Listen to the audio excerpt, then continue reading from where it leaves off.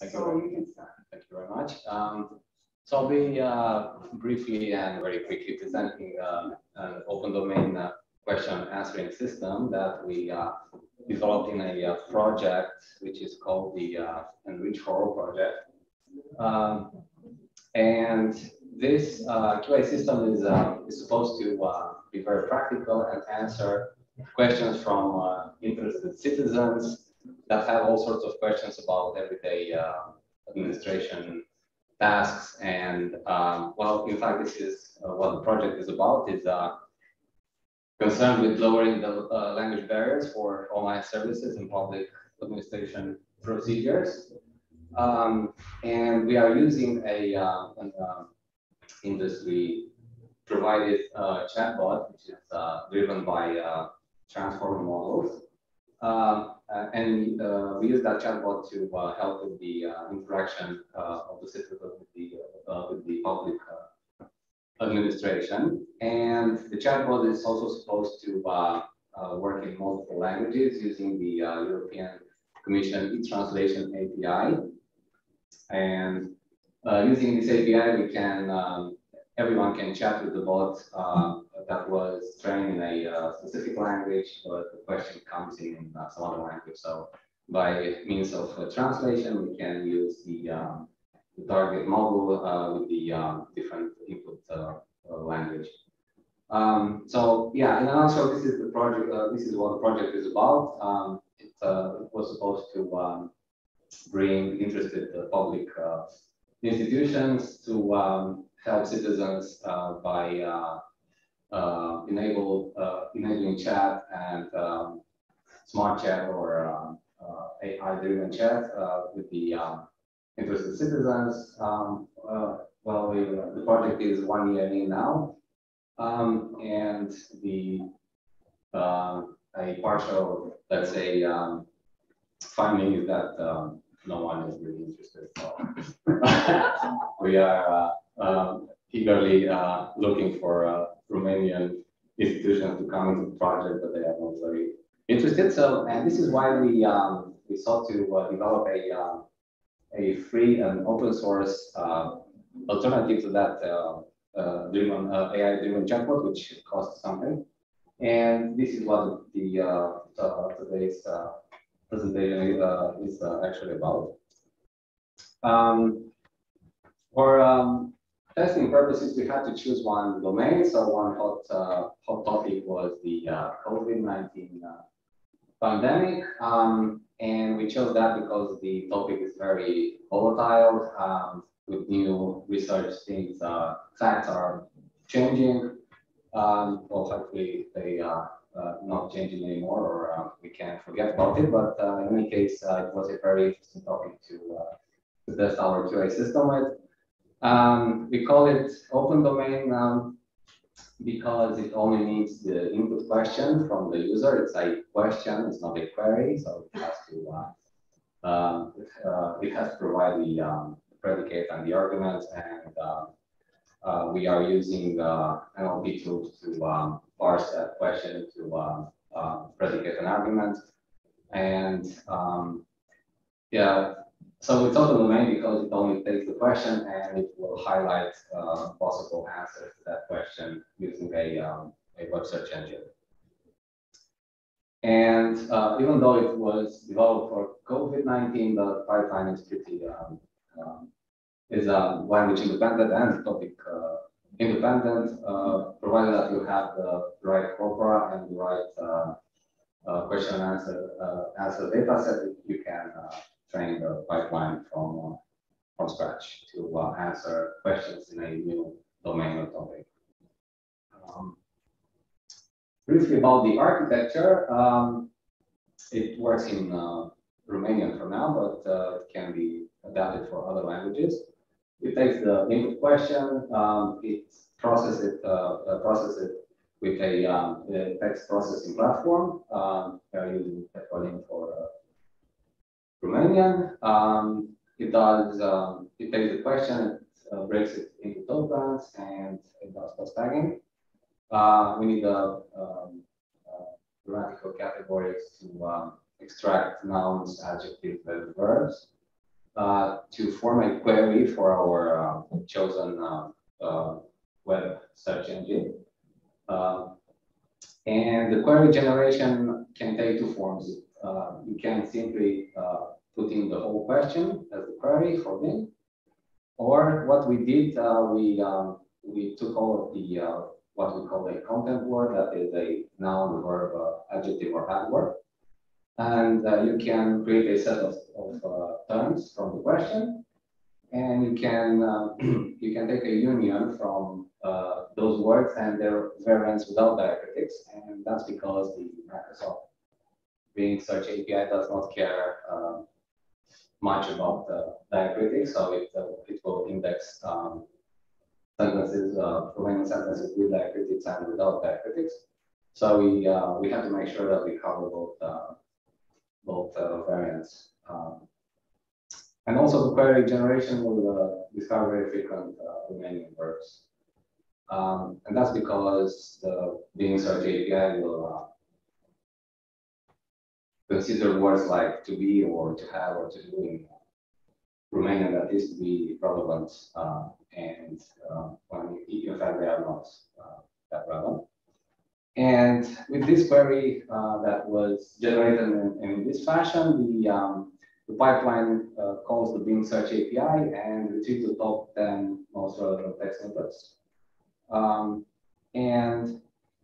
the last step is to run a extractive QA word model over these text snippets and highlight possible answers to the question. We'll see in a minute what the extractive QA word model is in a few words. So this is the QA system architecture, very basic, but very effective. Yeah, in order to be able to highlight answers to COVID-19 related questions, we need a set of questions and answers data set that is going to be used by that word model to recognize an answer inside a paragraph. And this question data set has, as of now, has 185 question and answer pairs. But each question can be contains synonymic variations for different words.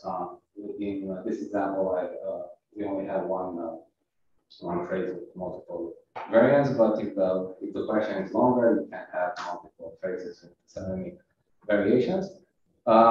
We did that in order to cover as much as the of the lexical variation of a question regarding the COVID-19 topic. And doing so, in doing so, we can automatically generate a lot of semantically equivalent questions about the same thing. For instance, for that sentence, we can automatically generate three different formulated questions which ask the same thing. And each question is paired with the answer, which is also highlighted in the provided paragraph. And after automatic expansion, we get a 1,388 question and answer data set, which is easy to be converted into SPARS 2.0 format for the QA, extractive QA word fine-tuning. The data set was manually created over a course of a time period of 6 months last year. We manually collected COVID-related documents from the web, and our colleagues just imagined questions about COVID and searched for the relevant answer inside that corpus. It wasn't an easy task, but this is how the QA data set was constructed. And with this data set, what extractive QA words fine-tuning does is it simply it simply takes a question and a answer pair and trains a transformer model to recognize an answer related to that question in the provided paragraph.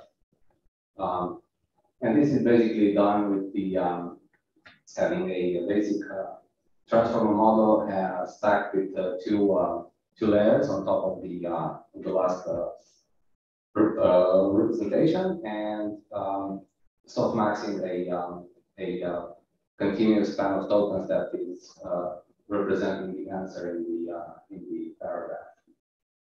This is a standard approach. It's referred into a paper. It's not our doing.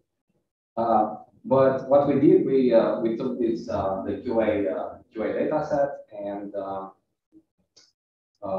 fine-tuned a bunch of word models that we have for Romanian. Some of them are larger, some of them are smaller. So we distilled one in the version that is has less parameters than the base one. And what we see here is the accuracy that the BERT model gets on the depth set of our QA data set. We have two measures in the exact overlap, so we just count how many times the BERT model is able to find the exact annotated answer in the depth set, and in the F1 we just count the characters that are overlap between the detected answer and the annotated answer, and we can do precision recall at F1. And results are looking encouraging. It's very encouraging to see that one model can have like 73% exact matching on the true answer detection. But this is a bit biased because it's on the development set of our QA data set, and we will see how this works in the real world. And yes, in order to evaluate the QA system, we developed a new test set. So each of us thought of 10 to 15 questions that were interesting to us about COVID topics. We struggled a lot to find interesting questions about COVID, but well, each of us had to come up with 10 or 15 questions independently, and the answers were retrieved with using Bing. One thing to mention here is that the Bing may retrieve more than one text input with containing the version of the correct answer, so all of them are recorded in the test set. And it is interesting to see how the QA system behaves, because, like I said, COVID-19 is a very volatile topic, and things are changing rapidly. Facts are changing according to new research. How effective are the vaccines, or does vitamin D help or not, and all sorts of questions. And it's interesting to see that if the QA system is able to cope. To evaluate, we do the exact versus overlap evaluation. So if the QA system highlights the annotated answer, we have one. And if not, there's an overlap between human and the QA highlighted answers, we do the F1 score.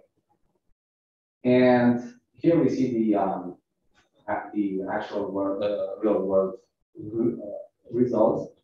And we have two query generation algorithms. The baseline one is the input question, and the content word extraction is the other one. Obviously, the content word extraction query generation is a lot better. And we see that the results are kind of matching, because the F1 is matching the training, the word fine tuning output, which is again, encouraging, meaning that the user can actually see relevant output from the highlighter. We have integrated with our Relate language technology portal. This is a screenshot of the system, very basic, just a yellow highlight of the most probable answer to the question. And in conclusion, we found out that even with a small data set and with a small purpose to begin with, we can build a useful, let's say, a useful QA system. It is easily adaptable to other topics, and certainly it can be used. It can be deployed to any public authority website using the same pipeline. And we are in the process of adapting it for Luxembourgish on the topic of public protection. Yeah, this is it. Thank you. Okay, thank you.